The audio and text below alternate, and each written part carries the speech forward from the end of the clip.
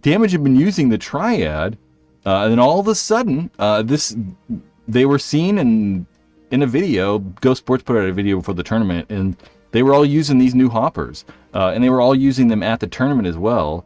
And to me, it just looks like a Halo. So they'd also been using the Halo 2,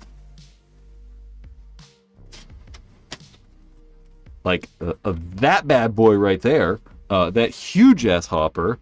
And now it looks like they're really just using like the newer version of that thing. I don't know, maybe we'll call it the Halo 3 or something like that. But it essentially, from what I've been told, is really just a Halo. It's just a Halo that has the shell split off different. So essentially, it's the same from here down. But just they've changed that top portion. Obviously, it's a little bit different. You know, there's no screws and stuff now because you apparently do not need screws to remove the internals from that thing. So it's really just going to be a newer high-end version. Maybe not high-end. I bet this thing's about $110-ish, somewhere in there. But it's really just a new updated version of the Halo. One of the things that I kind of really like is it is taking actual integrated speed feeds now. So before, on these Halos, it's just this big-ass ring around the top, and you had to like clamp a speed feed on it, and it was all like wacky looking. But now, like everything, it should have an integrated speed feed, or does have an integrated speed feed. You can also see that big button on the back to take those shells off. It really kind of reminds me of a rotor, that big button. But it's weird, right? I mean, it's like they just released, it seems like JT just released the Triad. JT's, for, if you guys don't know, JT is actually owned by Core. Core owns a handful of companies, JT and Empire being two of them. So it's weird to see them use the JT hopper. Not really weird, I mean, it's their sponsor kind of in a way.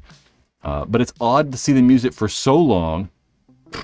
And then it still be kind of rare and not really easy to get.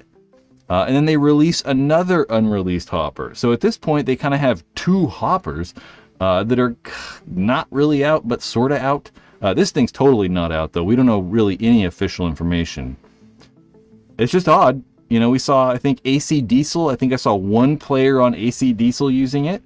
But there were also guys on AC Diesel using the Prophecy Z2. So, like, Empire has guys on teams using all the hoppers. They have guys using the Z2. They have guys using Halo 2s. This mysterious new Halo 3. You got guys with the Triad. Are those all of them?